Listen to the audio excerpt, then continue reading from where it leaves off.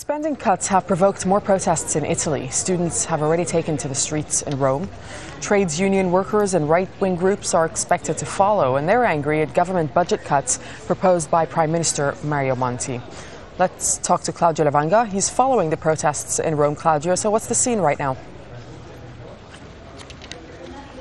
Well, Rome is still a city on lockdown. Even now, the students have just passed by me about 10 minutes ago, and they're trying to head to the Ministry of Education. As for now, it's been a peaceful demonstration, but most of the roads, the arteries, as you can see behind me, into the city center are still closed because there were not two but three demonstrations organized by students, and they all converged, and they are now heading behind me towards the Ministry of Education. Now, it's not too far from where I'm standing now that only last Wednesday another student demonstration ended up in clashes on the Lungotevere, it's called here, an area that is not too far from the Ministry of Education. As for now, as I said, it's still peaceful, but there were some fears among authorities that there could be a repeat from last week's violence.